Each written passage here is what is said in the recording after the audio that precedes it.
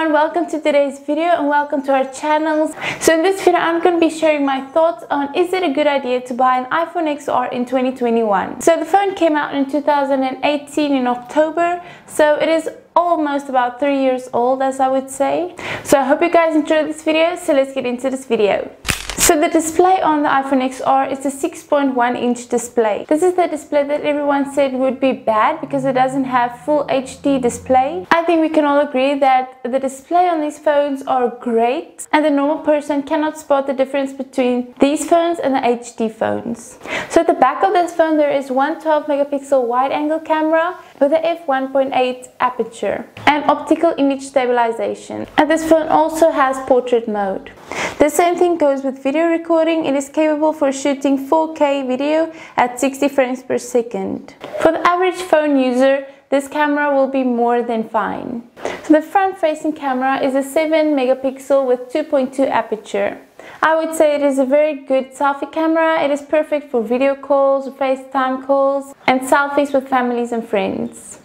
The phone is around 8.3 millimeters thick, and it does have Gorilla Glass at the front and back of this phone. This phone has 3 gigs of RAM built in and it has the A13 Bionic chip. You can play all your favorite games on this phone and it will go smoothly.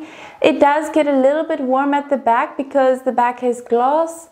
And yes, the 12 Pro Max and the iPhone 12s will go smoother, but it is the newest iPhone. This came out in 2018. So in terms of battery life, this phone has a 2942 milliamp battery life, meaning it has an average battery life for a phone. These phones will look old. So the software is always updating on this phone. So I believe if you have iOS 15, 16, 17, maybe further, I don't know. But these phones will be capable and it will be up to date. So if you've bought this phone in 2018, you will have no problems and no slowdown in performance. So the point of my video is that this is a very good capable phone. I would really recommend the iPhone XR in 2021 as it is a value for money. So if you can find it secondhand, it's even better. So this phone will still give you years of use, and if you're in the market for a secondhand affordable phone, this is it. And I use the iPhone XR. This is my daily driver and I'm so happy with this phone. I have a case here that you can see. Let me show you. I have the pink iPhone cover and I love this cover and it makes the phone look so nice. So thank you so much for watching this video. I hope you enjoyed it and it was helpful and I hope you found what you were looking for. Please give this video a big thumbs up, leave a comment down below and subscribe to our channel. You can click on the playlist to see all our other videos and on the video to see our previously uploaded video.